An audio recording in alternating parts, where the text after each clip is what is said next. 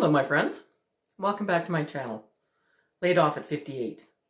I'm beginning to think in the new year though I'm going to have to change the name because it seems to be morphing into a bunch of different things since I started it.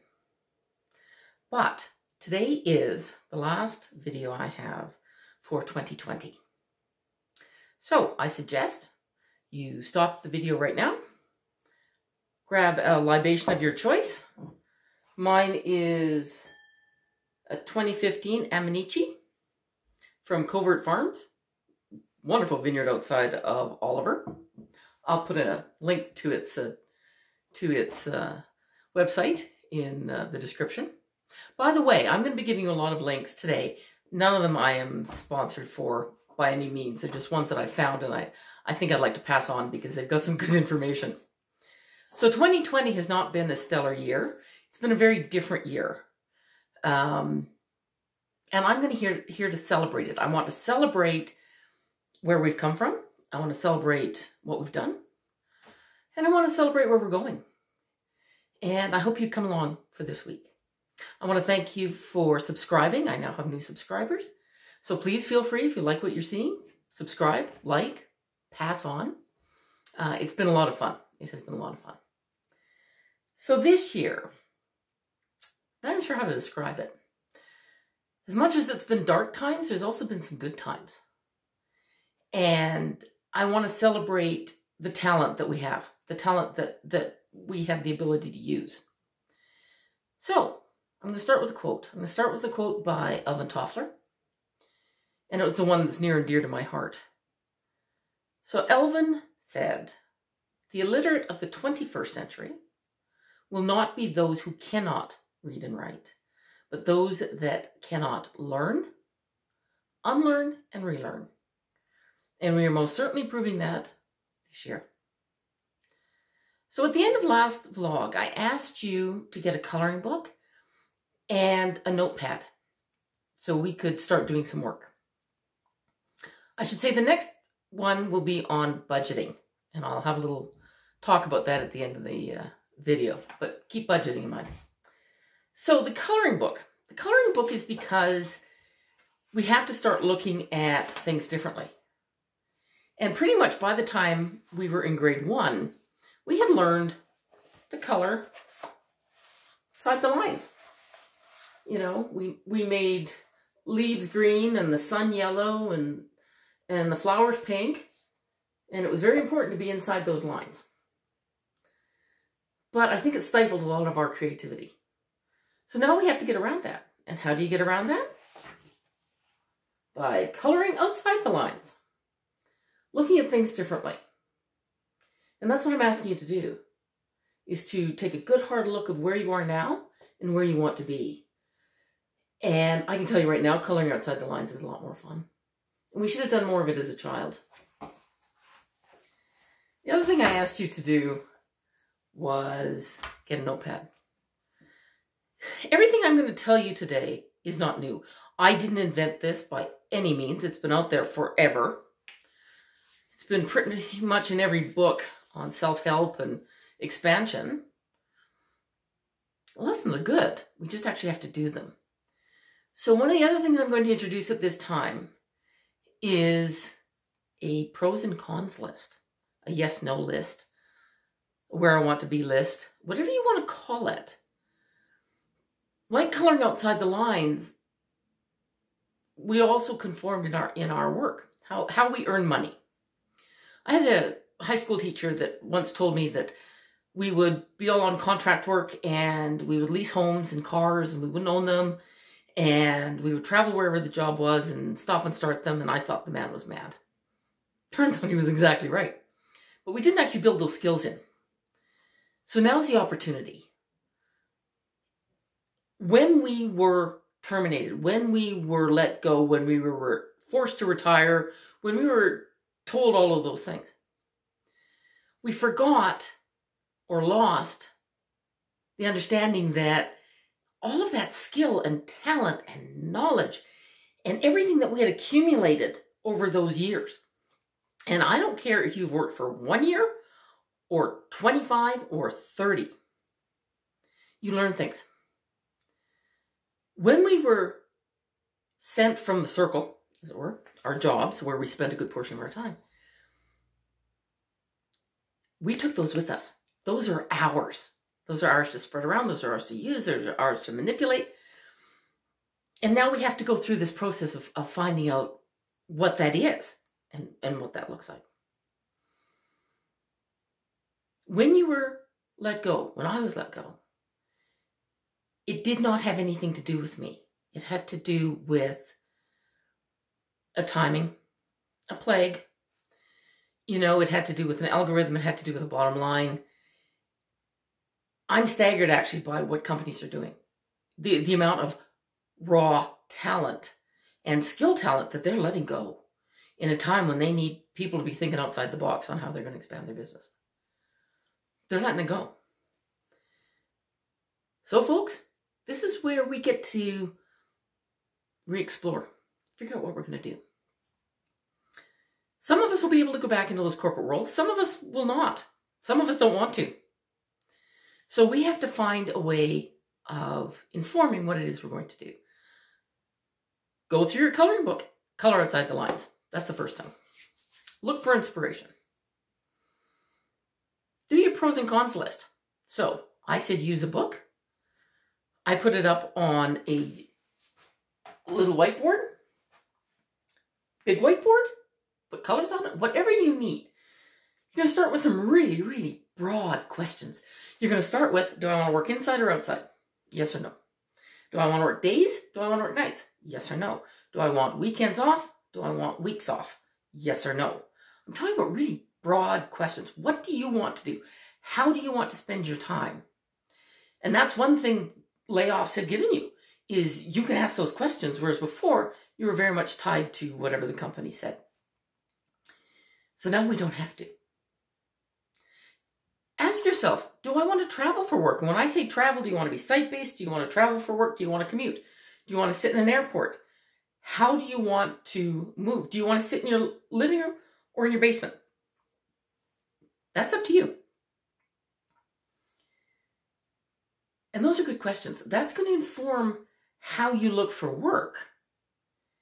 If you say, I don't want to work nights and I want weekends off, if you don't ask that, you're going to get a job that works nights and weekends. And that's just going to continue this circle of dissatisfaction. We don't want to go there. We want to look for things, possibly I'm calling them differently funded incomes. For I don't know what else you would call them. People who have stepped outside the box and done things differently. Some out of necessity, some by accident, some because they want to express themselves. I started this year not knowing that I would have a YouTube channel. I started this year not knowing that I would have subscribers. And here I have them. And it's okay. And it's fun. I have started to look at how people have done things differently. I like YouTube. I like YouTube because it's a community of people who have self-thought and they put it on there. My sister likes to say that if you want to build a planet, you go to YouTube because somebody's not only built a planet, they have the plans available for you. There's Spotify. There's Etsy. There's Reddit. Those are just a few ways of earning money. And I want to celebrate the people that have. Like I said, I'm not sponsored. These are people I follow that I'm going to be talking about. These are people I've used. These are people that have decided that the 9-to-5 wasn't working for them. So they've gone out on their own. Some of them, it's a part-time thing. Sometimes it's a full-time thing. But they've been creative. And they've thought outside the box. And I'm thinking that this is where we need to be too. So I'm going to spend a few minutes. All of these will be linked in the subscription below, or the little comments below. Have a look. Then do some more exploring. Then send some to me that I haven't found yet. So the first one I want to talk about is the Mount Pleasant Roastery. Mount Pleasant is a subdivision in Calgary. And this gentleman decided he liked coffee. He liked coffee so much he was going to brew his own coffee. Started with a popcorn maker, I understand. Then it got bigger. And then it moved to roasters in his garage. And then his wife came to him and said, you know, we're going to start spreading this around to the friends and families and the neighbors. So he roasts the coffee beans in his garage. If you go to the front of his house, there is a red box on the fence. And there's coffee in it. You take the coffee you want, you put the money back in. Strictly honor. He now has a website. You can order your coffee, which is probably not a bad thing to do. But I'm just betting that his going into the garage and roasting his coffee is more fun than a lot of people have 9 to 5. And it was just a hobby he had, and it was a passion he had. Derek McGillis. Derek McGillis is amazing. Derek McGillis is a woodworker that, for health reasons, couldn't do the job he was doing. So he decided that he would make something for his grandchildren to enjoy. So he made them a tree. In this case, because it's around Christmas, a Christmas tree. But it could be an anytime tree. It's just plain. And then he gave it to the kids and they got to decorate it. And then he put out a message on a community message board that said, would anybody else like these trees? Well, he got 40 orders. So here's a man who's spreading joy and paying his rent doing Christmas trees, which, by the way, he builds outside because he doesn't have a garage. It's pretty amazing. And they're great Christmas trees. Oh, Phil Heckles. Oh my God. Phil Heckles is from the UK, aka Hercule van Wolfwinkle. So to encourage his son to do notes, to do thank you notes, he drew some pictures, what he considered really bad pictures of the pets. And then he put them on Facebook. And he gave himself this alias, added a price tag of £299, and said if anybody wanted pet portraits, he was the guy. And it was a joke. It was for fun. People took him up for it. When you go onto Facebook and look at this guy, they're really charming. The pictures are really charming. They're called rubbish pet portraits. So what he's done is he's said, don't give the money to me. He doesn't want the money. What he wants you to do is give the money to the charities he supports. And in this time of COVID, he has done a lot for these charities. In fact, he can't keep up with the portraits. I'd like to see him turn it into a business because I'd support him. My dog needs one of his portraits. Lad Boy. Lad Boy is out of this world. He's one of my inspirations on YouTube. He started a YouTube channel, and it was just the antics he and the wife get on, and they are hilarious. They're based out of the UK. As the missus says, they've never had to go to a food bank, but they've come awfully close. So 3 years ago, he decided he would put out a novelty song. And he took the song, we built this city on rock and roll, to say he built this city on sausage rolls. And believe it or not, it went to UK Christmas #1, which is a real big deal in the UK to get to #1. And he took all the sales, did not take any profit for himself, and gave it to a food bank. So the next year, he did the same thing, and he got to #1. And lo and behold, this year, he got to #1 with another song and gave all the money to the food bank. That now puts him in the same category as the Beatles and the Spice Girls. The only other 2 bands that have made it to Christmas #1 3 times in a row. At one point, he's given 70,000 emergency kits, or emergency food baskets. He's funded them. That's remarkable. Because he put himself out there. He did something different. Curiosity Inc. is out of Edmonton. Fellow was out of retail. Decides he needs a life change. And he's always bought and sold things.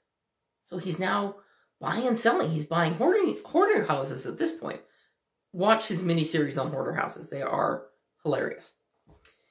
And he buys and sells them. This is how he makes his income. And he has a lot of fun doing it, and he is a good man. He does a lot of good for his community as well. It's on YouTube. Itsy, a friend of mine, does the most extraordinary cards. And you download them from Itsy. She does it in her evenings and her weekends, and she sells them. And it's just a fun thing to do. We have amazing opportunities. We just have to step outside our normal ideas of what work is. And now that we have these isms that we're up against, we're going to have to be a bit more imaginative, a bit more freewheeling, a bit more daring. I did not know I was going to have a YouTube channel. I'm really liking having a YouTube channel. Some of you may have noticed that when I first started this, I was doing the profile or the portrait ones. I've now learned landscape. This is the second iteration of this particular YouTube vlog, because in the process I managed to delete the other one. So I'm learning about that too. And before the next one, I'll probably be learning on how to use a bigger camera other than my telephone. This is the end of 2020, and a good portion of us will say thank you. There are a lot of people who have done amazing things in 2020. Extraordinary things that need to be recognized. Private things, personal things. Things like losing your job and picking yourself up and dusting yourself off and going forward. Building community. Because we haven't had the chance to be in community, we've built really different ones. So 2020 is coming to an end. 2021 is coming towards us quickly. And I want to thank you all for subscribing and sharing and liking. Your comments have been amazing for my 3 whole vlogs. And I want to thank you, all the friends that have supported me in this time.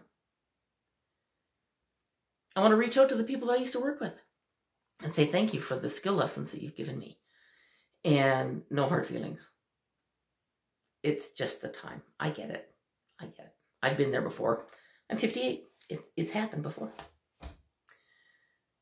So, for the next year, the next great adventure, I'll be here. I'll be teaching you new things, sharing new things. Homework for this week is you have to find your money outlays. Budgeting. But what I want is how much money's coming in, how much money's going out. And don't forget the beer, the cigarettes, the lottery, drugs. There's no judgment here, but we're doing budgeting. And the one thing I know is people forget about how much money they spend on things that they don't actually write down, that aren't rent and utilities. So I want it all. Start gathering it all. And we'll show you how to make do with less and enjoy it more. So 2020 is out. 2021 is coming in. Cheers. I'm Jean. I'll see you next week.